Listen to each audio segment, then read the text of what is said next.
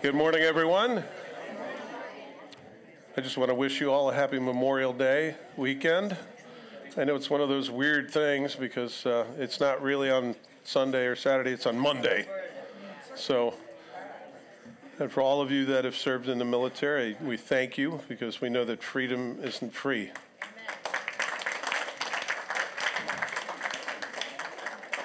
And for all of those who gave their lives to protect our freedoms, they're due our respect and our remembrances. So now you can remember why you got that day off if you have one off. Well, it's good to see you guys here today. What a beautiful day it's going to be. You should have seen it raining like at midnight last night, though. It's like bullets. I had my sunroof open. Big mistake. That's right. Unplanned car wash. That's what it was. It's fine. I closed it in time. It was good. I was able to save my pants. So my shoes were done, but let's pray. Father, what a wonderful thing it is to be free in you, because you have come, that you've demonstrated your love for us, and that while we were still sinners in rebellion against you and hating you, that you died on the cross for us. Lord, you demonstrate your love towards us all the time. We will always be in awe of it. We will always be growing in the knowledge of it. I pray that you might help us, Lord, as we look into your word now, that we would give it the gravity and the honor in which it's due. That as we see it, we might see ourselves and you, and how it is that we should be. Pray that you might make our hearts receptive to what you might speak to each one of us personally as we hear these words today, as we look at the ministry of Jesus. Help us, Lord, to submit our lives in every respect, that we would give you our undying love and our undistracted attention. So, Lord, this is our prayer. Pour out your Spirit on us, Lord, that we might know you better. In Jesus' name, amen. Well, welcome back to the book of Mark. We're going to finish up chapter 10. It's the third of three messages in chapter 10. Jesus is going to do something remarkable. He's going to heal a blind man as he's going through. Jesus never has an arbitrary reason for doing what he does. Have you noticed that? It might seem so on the face, but in hindsight, it's always like, oh, I get it now. We're going to see one such little sequence here of three unrelated, on first view, things that Jesus does, and he's going to teach us something, I hope, about spiritual blindness. How many of you know what spiritual blindness is? Yeah, I hope you know it not experientially presently. I hope you know it as it's a past event. But not having an understanding as to even what right and wrong is, just having your own code of morality of what you understand right and wrong is spiritual blindness, because we don't see things from God's point of view. We put ourselves on the throne, make ourselves God, and make up our own laws. And that's typically what most human beings do. But spiritual blindness comes in part because we harden our hearts when the Lord speaks, which is why it's so important that when you hear his voice, that you don't harden your hearts, as they did in the wilderness, when the Jews were out in the wilderness. We have to make sure that we maintain a listening ear and a soft heart to God's promises and his premises. Amen? Amen. All right. So with that, Jesus is going to heal a blind man. It's the spoiler alert. And gee, I'm pressing. Here we go. I'm pressing again. You know when you're having one of those days? This is one of those days for me. Previously at Grace, we were going through chapter 10, and we looked at Jesus' teaching on divorce, We looked at all of the contingencies and how they tried to stump Jesus with these questions. Can a man divorce his wife for any reason? And there were some rabbis that said yes, and there were some rabbis that said only for sexual immorality. And Jesus sided and said, no, it's only for sexual immorality. But divorce was not something God created. God created one man, one woman for life. And so we talked about divorce and what all that looks like and how devastating it can be. I came out of a family that was divorced. It caused me a lot of pain that I find ways to deal with. Praise God, Jesus was the answer ultimately. And then last week we looked at the parable of the rich young ruler. First of all, Jesus has some children around him, and the disciples are trying to keep the children away from Jesus. Hey, he's a celebrity after all. And so they have to keep the children away because he's on an important mission here. And we're his people. And, we're not going to let anybody get close to him because, something could happen. Like something would happen to Jesus. Isn't that funny? That's like us trying to tell God things. Hey, I just wanted to let you know because maybe you didn't know. You ever catch yourself doing that? Like, Lord, I don't know if you know. But it's okay because Ananias in the Bible did the same thing. He was told there's a man named Paul and he's over this house and I want you to go because I've given him a vision of somebody named Ananias coming over and putting his hands on his eyes and healing him. And he goes, oh, Lord, I know this guy. He's caused a lot of trouble for your people. You can't possibly mean that. So we're in good company when we do that. We looked at the rich young ruler. He comes to Jesus, and he comes quickly, and he bows at his feet, and he says, good teacher, what must I do to inherit the kingdom of God? How do I get in on what you're doing? And Jesus said, why do you call me good? Only God's good. He's already undermining his whole question because this guy thought he was good. And he says, why do you call me good? Only God is good. There's only one. He was already trying to give this guy an opportunity to confess, but he didn't do it. And then he begins to speak to him. He says, well, you know what the commandments say. Do not murder, do not steal, honor your father and mother. And he raffles off some of the easier ones. He could have went with number 1 or number 10 and blew him out of the water, but he didn't. And he says, well, these I have all done since I was a youth. As though he's innocent of ever doing anything wrong. And Jesus looked at him and loved him. Don't miss his motive. And he says, there's just one thing. There's just one more thing you need to do. And he's like, all right, you got my attention. What is it? He goes, leave all your possessions, sell them, give it to the poor, and then come and take up your cross and follow me, and you'll have treasure in heaven.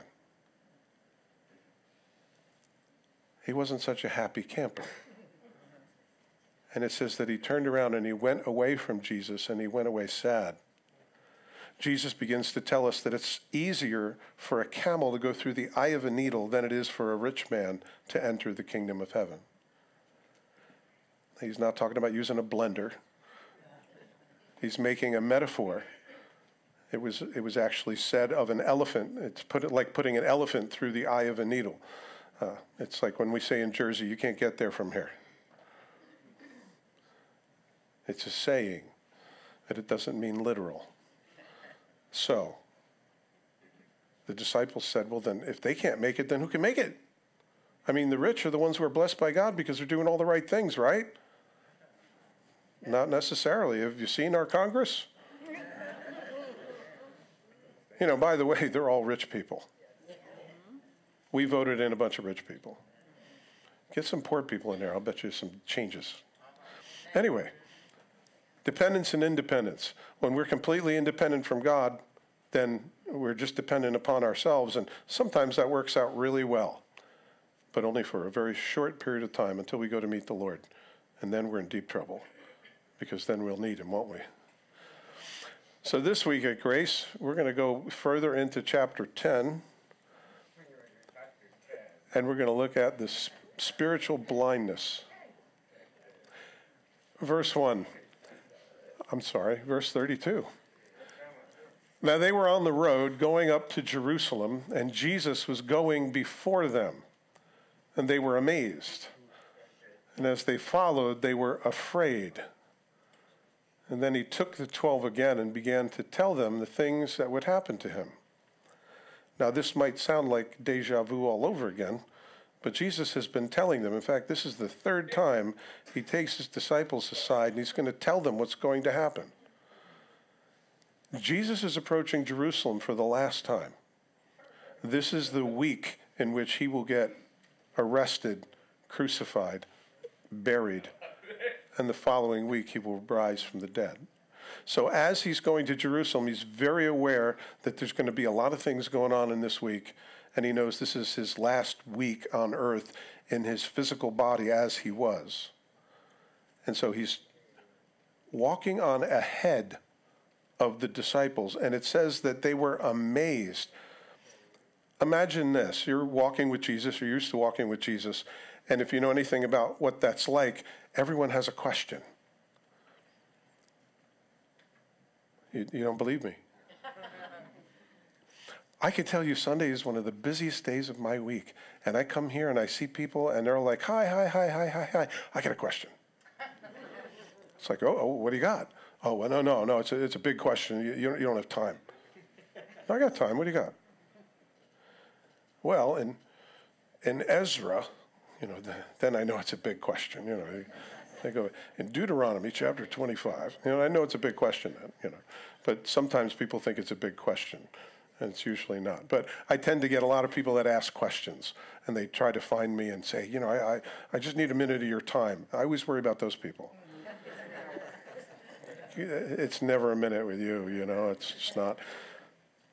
And I just see Jesus with his disciples always teaching, always talking, them asking challenging questions, them bringing up the current news and Jesus giving his take on it. All of these things, always Jesus, but not in this case. Jesus is walking ahead of them. So what they see is the back of his head. And they were amazed because Jesus' pace was such that you'd think he had an appointment and you're running late. Jesus knew he was going to the cross, and he wasn't dragging his feet. He wasn't postponing it. He was walking briskly toward it. And he was ahead of the disciples. And for maybe the first time, they're like, this is new. You know how when you're walking with somebody and suddenly you just realize that they're not keeping pace with you and they're like way behind? I see Jesus walking on ahead of them. And they were amazed. He knows what's going to happen in Jerusalem, and look how fast he's walking. I don't know about you, but I tend to procrastinate things. Are you like me? Oh, I got to do that thing, oh, look, the shiny thing. Let me go over there. Oh, I got to answer this email. Oh, look, YouTube. You can get distracted very easily when you don't want to do something. I think they were amazed because Jesus was walking head on into what was going to happen. We get a bit of an insight from the Old Testament, a prophecy concerning Christ. Isaiah 50 verses 5-7 says, "The Lord God has opened my ear, and I was not rebellious, nor did I turn away.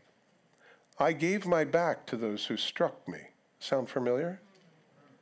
"And my cheeks to those who plucked out the beard." Does that sound familiar? "I did not hide my face from shame and spitting." Does that sound familiar? "For the Lord God will help me. Therefore I will not be disgraced. Therefore I have set my face like flint, and I know that I will not be ashamed." I believe Jesus set his sights on what he had to do, and he's like, I know what's coming. Let's go. Amen. Let's get it done. That is a man. That is my God. Amen. That's the one I want to be like. We've got to do this thing. Let's get to it. Amen. It might hurt. It might be an absolute tragedy to everybody else around me, but I'm going to set my face like flint and get this thing done. So, whatever you've been procrastinating, it's nothing as big as this. And if I can do all things through Christ Jesus who strengthens me, and I believe that's true, well, then I will take Jesus as my example, and I will lean into those things and not run away. Amen. And behold, we are going up to Jerusalem, and the Son of Man will be betrayed to the chief priests and to the scribes, and will condemn him to death and deliver him to the Gentiles. And they will mock him and scourge him and spit on him and kill him. And the third day he will rise again. Isn't it interesting? Jesus is speaking in the third person. Did you notice that? He. He doesn't say me. He didn't say I. It's interesting. Jesus is speaking of himself in the third person. And the interesting thing is, they didn't get it. They didn't understand. This is the third time he's telling them, and they still didn't get it. It says that they remembered that he told them these things while he was walking with them. They remembered afterwards. I mean, don't you want to have a memory of something that's going to happen as opposed to looking back on something that already happened that you were warned of and you didn't understand? Boy, these guys just weren't listening. And I don't know why. But, the only way that we're going to know anything is if God enlightens our minds anyway, right? So I would advise you to be always in prayer about, Lord, enlighten my mind. Help me to understand you more. Help me to understand your word. Help me to understand what you want me to do with this piece of information or this situation or this relationship. It's hugely important because we can miss it, just like the disciples did. And Jesus said it exactly right and exactly in order. He'll be handed to the chief priests. He went to Annas first, and he went to Caiaphas. So he went to the off-duty high priest, and then he went to the real high priest. And then the scribes were there, and they condemned him to death, and they gave him to the Gentiles. The prophecy that Jesus would die by crucifixion is an amazing thing in and of itself, because crucifixion isn't a way for a Jew to die. Stoning is a way for a Jew to die. But somewhere in Jesus' adolescence, Rome took away the ability for the Jews to prosecute people to the point of death. And they took that away from them because they were misusing it. And they were just killing people they didn't like Jesus. And so they took it away from them. And so God used even that weird little quirky thing to fulfill the word, that Jesus would be crucified on a Roman cross, which is not something the Romans invented, but they definitely perfected it. So he says, this is what's going to happen, so heads up.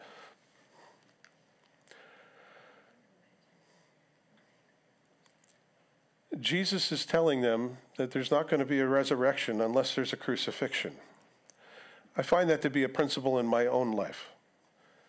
There's no such thing as, I bought a lottery ticket, I scratched it off, I won $8 billion. That doesn't happen. You may dream of it happening.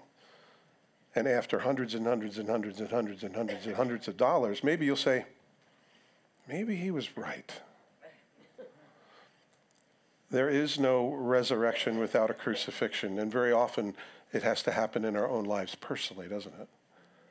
It's like learning by falling down. You learn you don't want to fall down because I remember when I fell down. Jesus is informing them that it's not going to be glory days. It's not going to be, I'm going to go into Jerusalem, arise, come into the throne of David and sit there and proclaim myself king, kick the Romans out, and we're going to set up our whole administration. It'll be wonderful. You see, the Jews had this expectation that the Messiah would do this. The disciples had this expectation that Jesus would do this, and he has to stop them on the road as they're pilgrimaging, takes them aside and says, guys, I'm going to tell you again.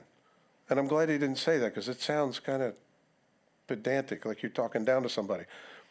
Guys, I'm going to be handed over to the chief priests, to the scribes, to the Gentiles, and they're going to crucify me on a cross.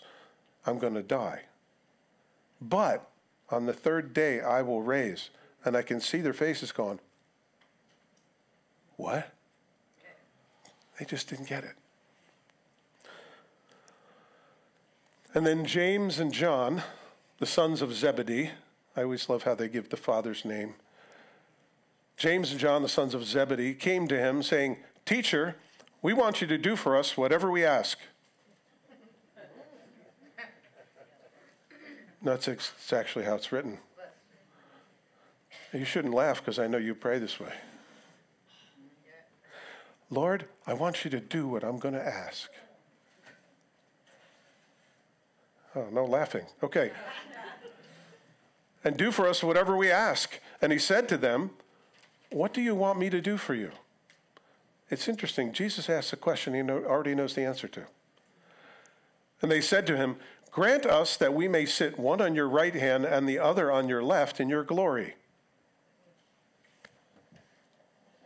Jesus just told them, "I'm going to Jerusalem with you guys. I'm going to get crucified, hung on a cross. I'm going to die, but I'll come back in 3 days. Hey, we got a question. What's in it for us?" Is that incredibly insensitive? They didn't get it. I love the Bible. It's an honest book. There's no man that would write this book that makes men look so bad. And it's actually worse than this. Matthew gives us the full story and kind of uncovers the worst of it. It says, "Then the mother of the Zebedee's sons came to him with her sons, kneeling down and asking something from him. And he said to her, 'What do you wish?' And she said to him, 'Grant that these two sons of mine may sit, one on right hand and other on the left in your kingdom.'" They didn't even ask him. It was their mom. Mommy came and pinch hit for the boys. These are the sons of thunder. You remember these guys, James and John. "Hey, Mom, he'll listen to you." So you have to understand who their mom is. Their mom, her name is Salome. Salome is the sister of Mary, the mother of Jesus. So it's a family thing going on here. And always, always, always, like when they went on to the Mount of Transfiguration, there were three, James and John and Peter. This is a very obvious power play against Peter. They cut Peter out of this. Said, we want positions of power. We want to be celebrities. We want to be able to do whatever we want. We want you to do it for us. Wow. And yet, sometimes we pray that way, don't we? Lord, I want you to do this. He's like, well, have you considered this in the Bible, what I wrote here for you to understand how to pray? That's right. But I want you to do this. We get that way, don't we? Yes. We don't necessarily take instruction, we give instruction, which is funny when you're not in the middle of getting caught at it. Power, privilege, and position are gifts given that are received and not taken. Power isn't something that should be taken. It's something that should be given and something that should be received with humility. Amen? Many of you who have had probably people, authority figures in your life who have misused their power and authority. I don't know about you, but when I'm driving down the road and I see a police officer, it doesn't matter how fast I'm going. I slow down. And I go under the speed limit. And you say, well, why is that, Pastor Dave? That little sports car of yours a little too fast?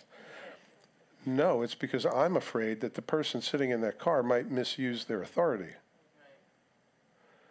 And isn't that what gives officers a bad name? Isn't that what gives armies bad names? Isn't that what gives anybody who's in a position of authority a bad name, is when they misuse that authority, and they're not there to serve the people, they're there for the people to serve them. And so I find this thing, if you have influence, if you have position or power, that is granted to you by God, regardless of whoever hired you and put you in that place, regardless of what man might say about that place. God has placed you there. It's his placement, not your earning. You see, it's really hard to make a resume after a sermon like this because, well, I want to say all these great things about myself to get the next job, right? Any of you make up a resume? Any of you know what the heck a resume is? You know what I'm talking about? Okay, because you seem far away this morning. How do you make a resume without patting yourself on the back? I would advise you get a big stack of recommendations. Get people who know you to write letters about you. And let it be from someone else that they hear it, not you. Because that's what the Bible says. It says if there is to be praise of you, let it be of another man's lips and not your own. Amen.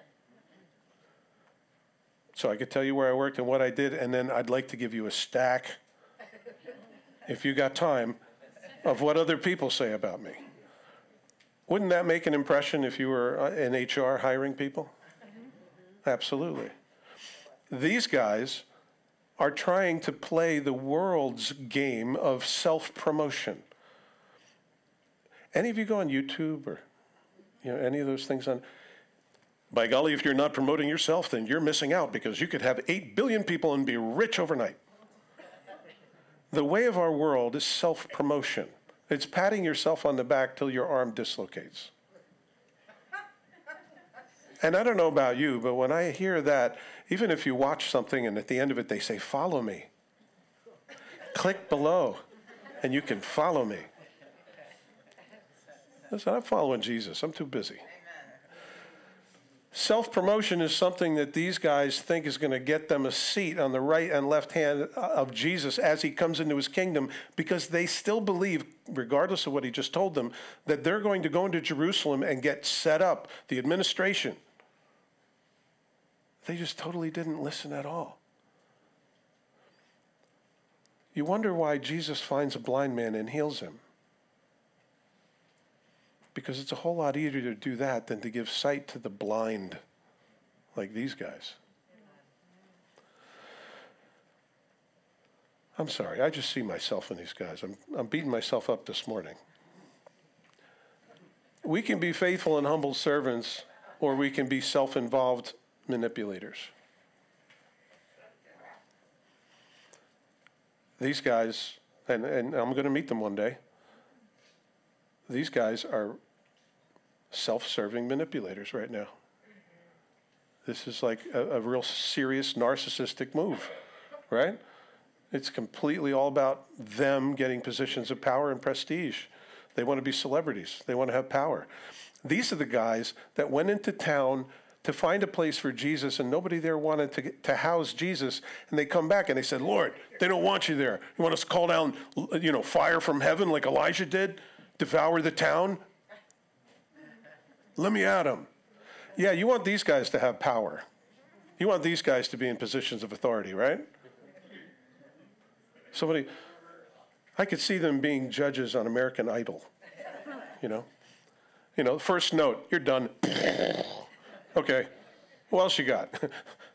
People walking in for an interview. Okay, what do you do? Well, I play piano. Had enough of those. Yeah, put those people in positions of power and authority. That'd be great, right? Jesus knows better. So we can either be faithful and humble with what God gives to us, or we can be manipulators. And you can smell it, can't you? You see somebody in passing and you say, so how you doing? Well, I'm doing pretty good. Let me tell you about myself for the next 30 minutes. Yesterday was a banner day for me. I made $1,000 with one phone call. Yeah, that's right. Made it happen. Oh, and that's not even the best news. Let me tell you something else about me. What is that?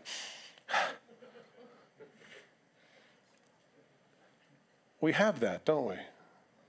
And without the Spirit of God in our hearts, that's who we'd be. Yep. And they throw themselves into getting their mom, go talk to him. He'll listen to you good. They won't even face Jesus themselves. Beware of taking power, because you really don't know what you're asking for when you do that.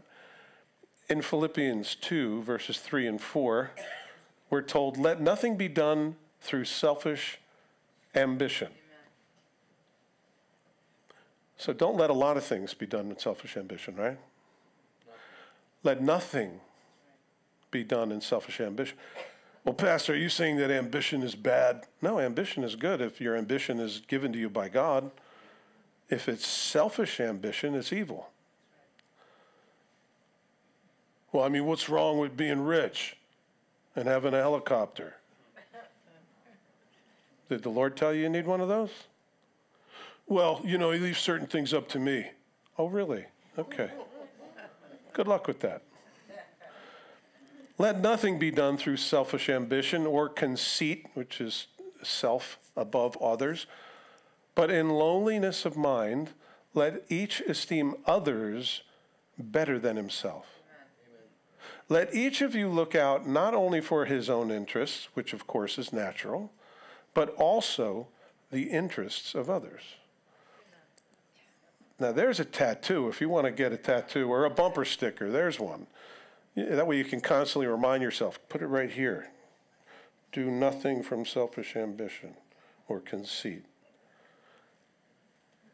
I don't know about you, but I need reminders like that. That's why I read the Bible daily. But Jesus said to them, you do not know what you ask. Are you able to drink the cup that I drink or be baptized with the baptism that I'm baptized with? And they said to him, we're able. So Jesus said to them, you will indeed drink the cup that I drink, and with the baptism that I am baptized, you will be baptized. But to sit on my right hand and on my left is not mine to give, but it is for those for whom it is prepared. By the way, it means for those whom it's already prepared, the tense of the Greek. And when the 10 heard it, they began to be greatly displeased with James and John. I love these little understatements. When the 10 who were in spectatorship of this looked at each other, they probably wanted to wring their necks, right? Mm-hmm. Who do you think you are, exalting yourselves up above us? Wish I thought of it first. Yay, me. You see, that's what they're doing. And Jesus is telling them it's not like this. It's not about you. It's not about what you want. It's not about power and prestige and position and celebrity. They got it all wrong. Look at me, look at me. It's all about me. Why don't you say something about me? And that's the way we are, right? Because this is how the world works. And it's those people that rise to the top of the food chain, so to speak. But Jesus doesn't work that way. And he's trying to explain to them, it doesn't work that way in my kingdom. A couple of things that we can do to make sure we don't run into this mistake. Number one, be informed. Jesus said, listen, it's not mine to do. Like, if you're going to ask somebody for a favor, you better make sure that they're already eligible to do it, right? And they're asking Jesus to do something that Jesus isn't going to do, and that he's not the one who's going to do that. They're already prepared in advance, and they're not thinking about anybody but themselves. And you know what you want to do? You want to count the cost, because Jesus said, are you able to be baptized with the baptism that I have? Are you able to drink the cup that I'm going to drink? Jesus is going to drink the wrath of God on behalf of you. Jesus said, are you able to do that? Well, you got to be a sinless lamb to be able to do that, and only Jesus can. Can you be baptized in the Holy Spirit? Can you be filled with the Spirit of God in the way that I am? Or can you be completely immersed into the life that I'm living? Do you think you can do that? You see, that's the cost of that power and prestige and position.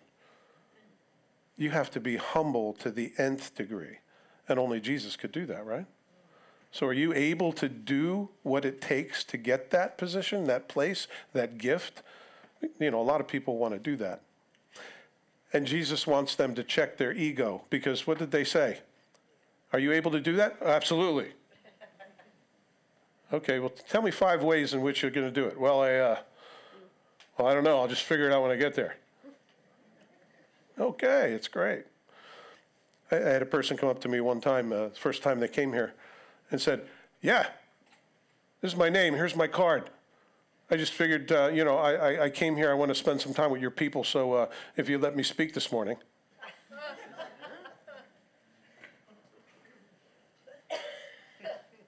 This really happened. He's not here right now. What I encouraged him to do was stick around and listen and maybe learn something. It would have been good if he was here today. And see if you come one more week. See what happens there. We get people, very ambitious people that come in and they want to put me to work, man. Give me something to do. Well, I noticed the bathroom's a little out of sorts. Could you handle that? Oh, well, I'm not really gifted in that area. Oh, you don't have one of those at home then. You have no experience with that, I see. See, people want positions, but they don't want the work that's entitled. Jesus said, are you able to drink the cup and be baptized? Are you going to be qualified to be able to have this position? They didn't care if they were qualified. They just wanted it. But be careful because, you might be able to get a job, but then you're going to have to do the job.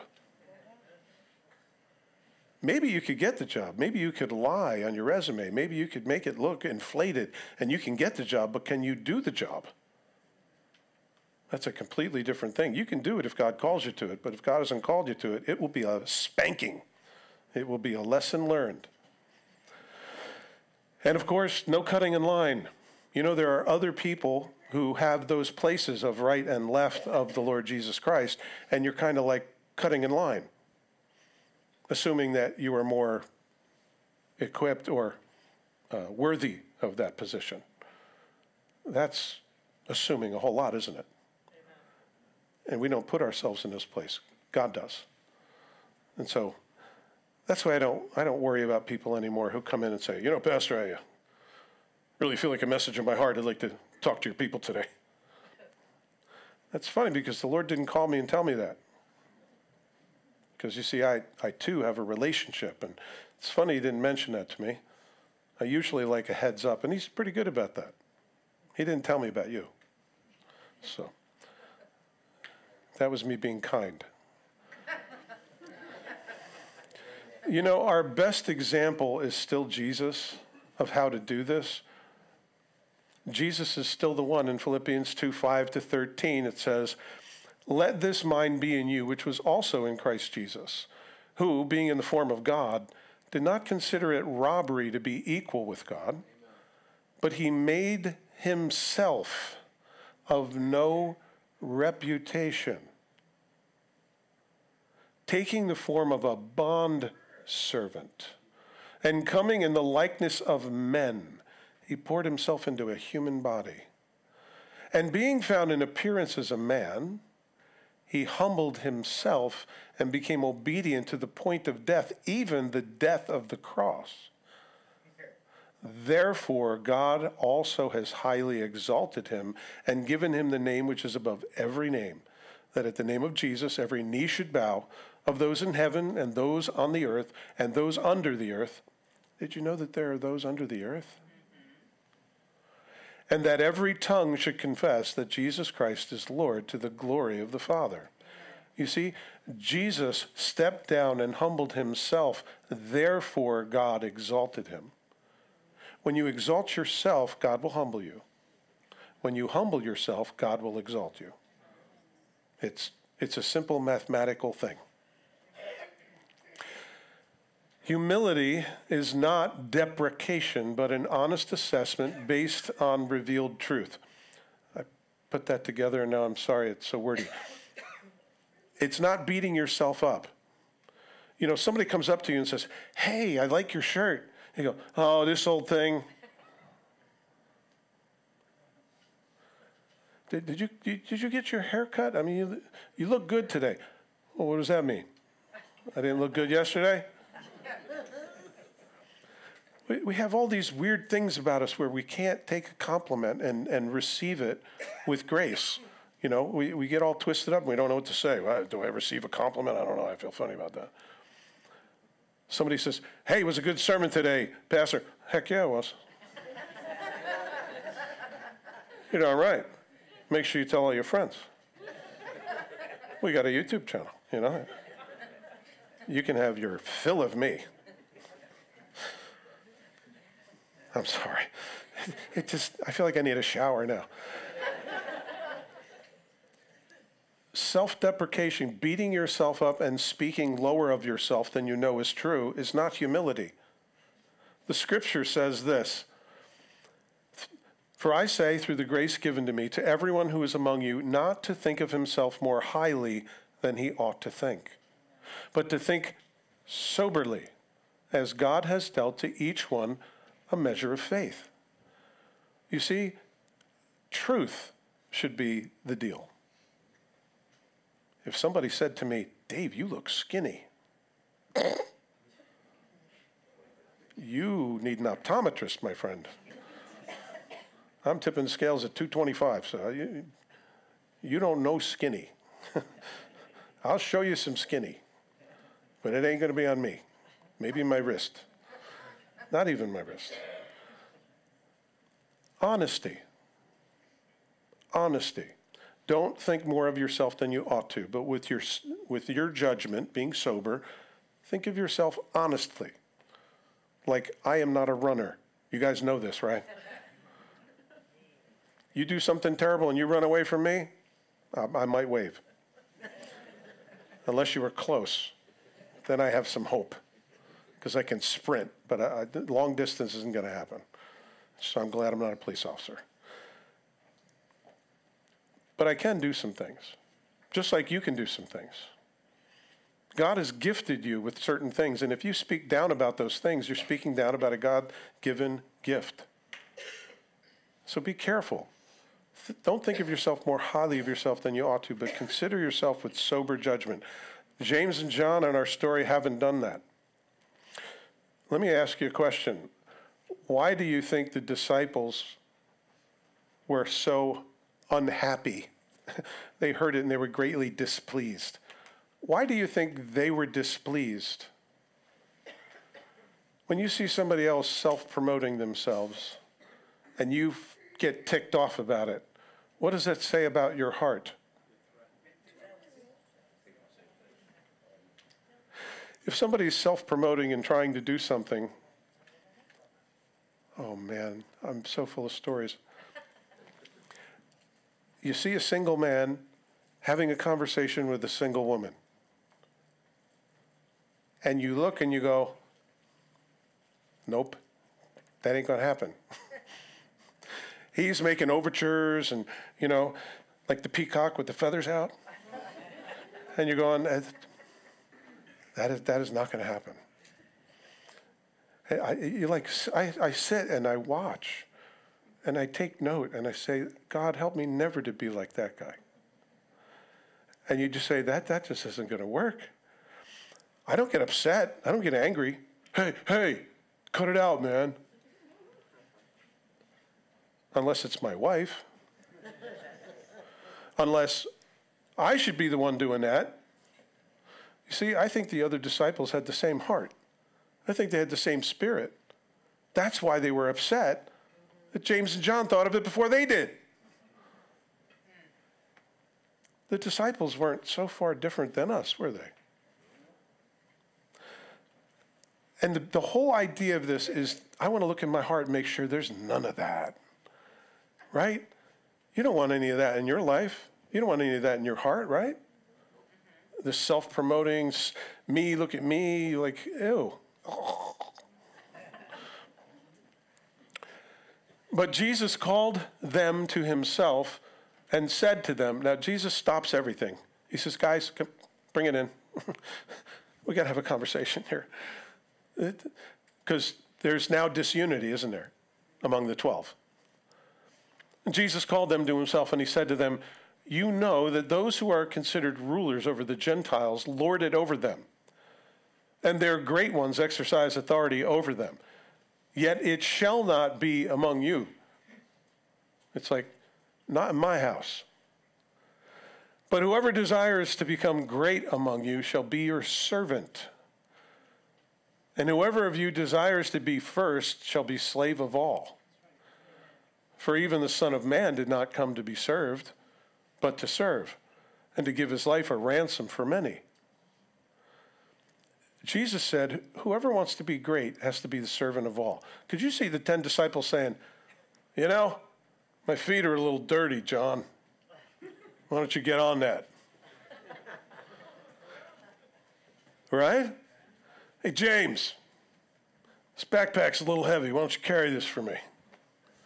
You want to be greatest, right? Here you go. Brothers do this. I don't know if you've had brothers, but brothers tend to be very much like this, at least the ones in Jersey. An interesting quote from Ralph Waldo Emerson picking up on this: a great man is always willing to be little. A great person is always willing to be little. And you might think that you're a good servant, but when someone treats you like one, that's the test. When someone treats you like a servant, that will be the true test of your heart. And I notice myself sometimes I have a problem with that. God help me. You know what a pyramid scheme is? Yeah. Any of you involved in a pyramid scheme? Yeah, I bet you are. Here's a pyramid scheme. Pyramid scheme is this. You've got the CEO at the top, and you've got the president and the vice president, and then you have the upper level management that's in there. And then you have employees down on the bottom rung of this pyramid. This is a pyramid scheme. Maybe not in the traditional sense like you thought. The interesting thing is Jesus takes it and turns it upside down. And he says, if you're going to be the greatest, you need to be the servant of all. You don't sit on top of people. You support people. Good leaders are not measured by how many are under them, but by how many they carry. You see, that's what Jesus is trying to tell us. So the question is, how many people are you carrying? That determines greatness, not how many people you're sitting on top of. That's right. When you go to a pastor's conference, you know, the pastors, there's like, oh, so where are you pastoring? I'm pastoring in Middletown, New Jersey. Oh, yeah, how many people? How big's your church? How many people you got? Well, that was quick. You don't even know my name. You can ask how many people are at my church. First of all, it's the Lord's church, really. And do I count myself as a member of that church? You know, I get all technical and stuff in my head, and usually I just say, well, it depends on the day. If it's a nice day, there are less people.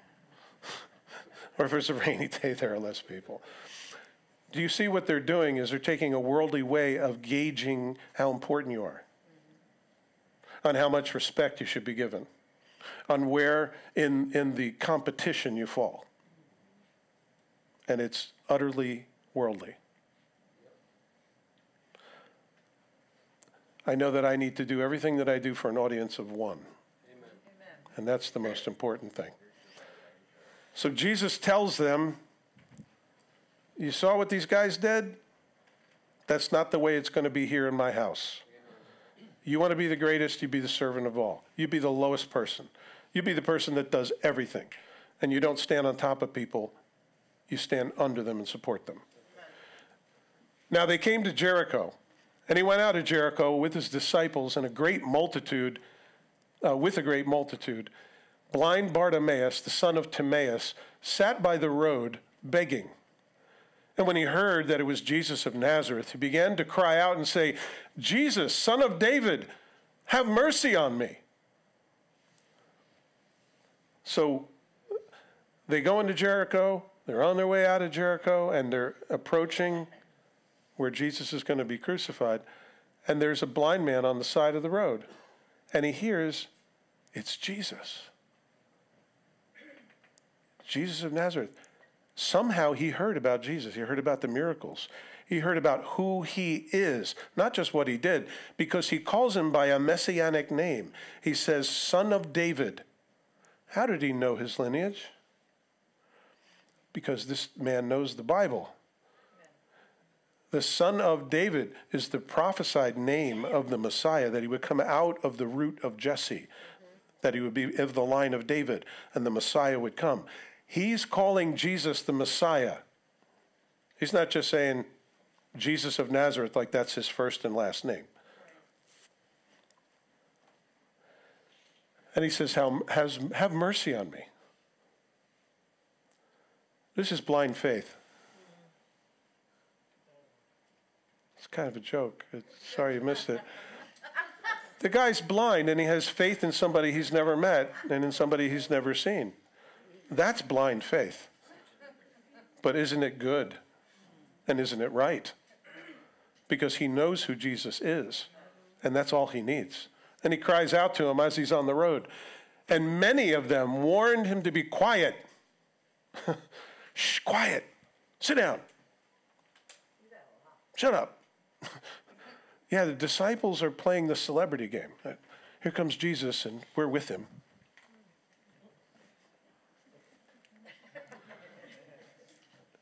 You see, just the more you look, the more you see, and you're like, eh. The children wanted to come to Jesus. No, stand back. He's very busy. They did this in the previous chapter. And Jesus rebuked them. He says, let the little children come to me because such is the kingdom of God. In fact, if you don't become a little child, you're not going to make it. Wow, okay. Here, go see Jesus. I don't care. Then they get through Jericho, and there's a blind man crying out to Jesus. And they're like, hey, old man, sit down. Sit down, quiet. Shh. You're making a fuss here. Don't make a scene. Don't make me cuff you.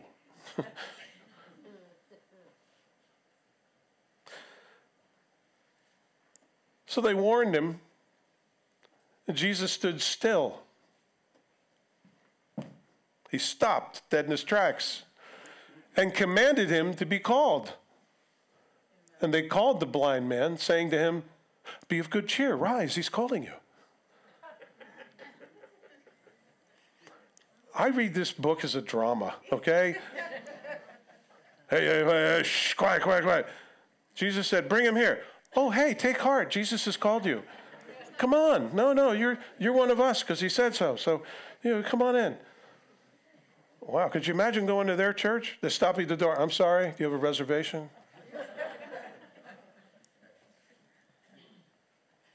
We have to be really careful that our hearts don't go that direction. God help us. So he suddenly got VIP status and was ushered into the presence of Jesus. And throwing aside his garment, he rose and came to Jesus. So Jesus answered and said to him, what do you want me to do for you? What do you guys think? Is this a necessary question? A blind guy calling out and calling him Messiah is now running to him. He needs somebody to bring him to Jesus because he can't see him. And he gets before Jesus and says, yes, what can I do for you? I just had a question. No, he doesn't have a question. He wants to be healed of his blindness, right? Is that obvious? Then why did Jesus ask the obvious question?